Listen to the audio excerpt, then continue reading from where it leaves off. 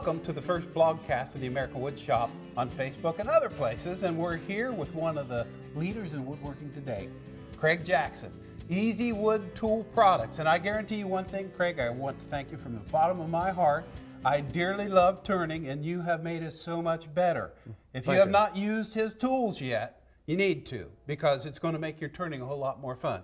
Now today, Craig, you're going to tell us about your new Big Easy jaws that give you the ability to reverse chuck, either inside or out, any size object. You have different sets of jaws to finish that spigot. So off to the races you go. Tell us about this. Well, you know, a very important part of wood turning is the tools, and kind of the other half of wood turning is how to hang on to your piece, work holding. And there's lots of different ways to do that. You can use a face plate, you can turn between centers. Most of the time with a bowl, it makes sense to grab hold of it. And the way you grab hold of things is with a chuck. And a chuck has, generally in wood turning, has 4 jaws, and a single point of opening and closing through this pinion mechanism opens and closes all 4 jaws. So you only have a small amount of jaw travel. So when I need to grip on something small or something big, I use small jaws or big jaws. And one of the main advantages of the Easy Chuck is, in the past, you had to bolt and unbolt the jaws, which took about 10 minutes.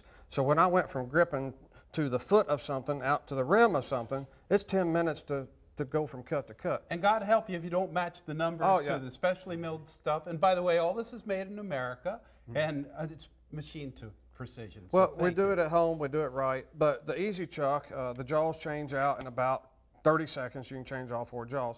So when we launched the chuck, we only had a few jaw sizes, and we're making more and more. Our latest addition is what some people call rim jaws or jumbo jaws. We call them, they're big and they're easy to use. We call them the Big Easy jaws. So to put your Big Easy jaws on, it's simply slide them in. Well, I went past the click, slide them into the click, we're ready to grip on a bowl. So depending on your bowl size and your bowl shape, you'll need to consider whether to chuck on the rim or on the inside.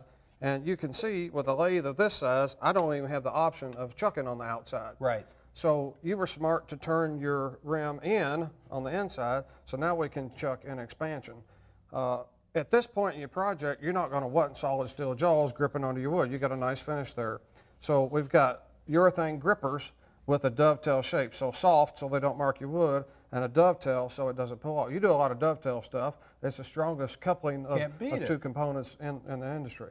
So dovetail grippers, and we've selected the right bolt circle for our project size. And you can measure and do a little math, or you can just eyeball and get it right finally.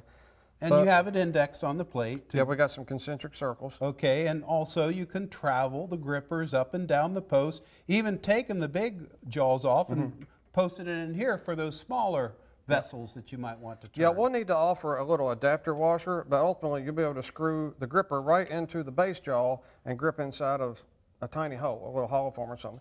So whenever I'm using the Big Easy jaws, I'm not applying a large amount of force.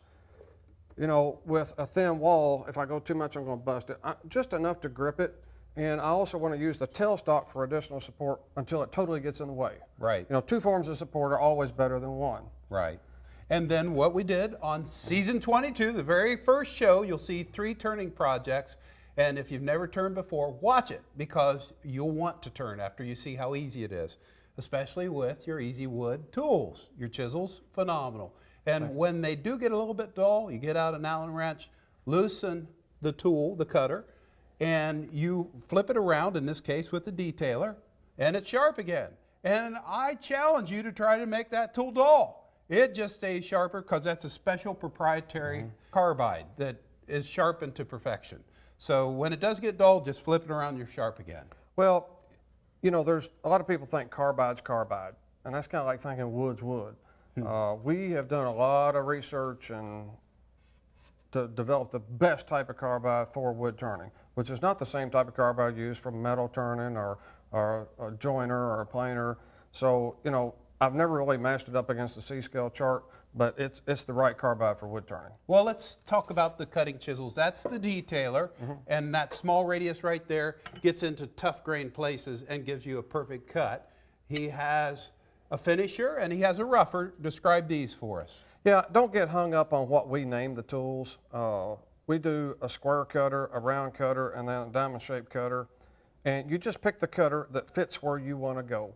You know, on the inside of a bowl, the square cutter would probably not be your best choice. You know, the corners are going to get in the way. The round cutter is going to make that curve best. You know, then again, I can't use the round cutter to do detail cuts. I have to use the diamond shaped cutter. So it's pretty intuitive. Once you've made your first couple of projects, you'll forget about what we name the tools and just pick the cutter shape that does what you want it to do and does it safely. And then we do a few different sizes of tools, from small all the way up to large, just like you have small and large projects. Right. You know, big bowl, big tools, little bowl, little tools. That's a cute little fella, right? Well, this is great for pens. Yeah. You know, crank it up to 1800 RPM and watch the wood melt a bit away from that turning blank that you have, and you'll never lift the grain with that sharp carbide. When it gets dull, loosen it, rotate it 90 degrees, and you'll get hours upon hours of use of sharp cutting edge. Yeah, your project can't be any smoother than your edge, and in the past, your edge was dependent totally on your sharpening skills. So your project reflected your sharpening skills. And now with Easy Wood Tools, we provide perfectly sharpened factory edges. It's kind of like a replaceable head razor.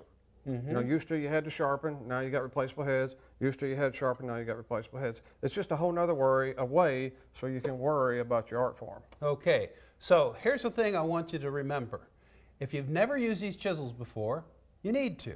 And the one that I really want you to start with, and I want it to be the smaller, I've got these on the other side, right over here. How to get over here. This is my favorite chisel in the entire world, right there.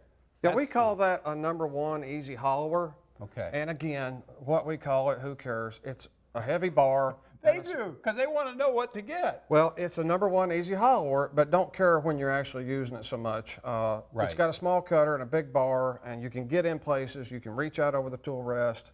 And you need to know what to go by. Yeah. CI5. Remember that one. That's the name of the cutter. Yeah. Exactly. Carbide insert #5. Because this will melt the wood away. So, Craig, Easy Wood Tools. Thank you. You also have a brand new parting tool. We won't show that today, but it'll be in an upcoming episode. You'll want to see the candlestick. It's quite a candlestick. We'll feature it on that. So keep coming back to the American Woodshop Blast. And what's your website? EasyWoodTools.com. Can't be easier than that. See ya.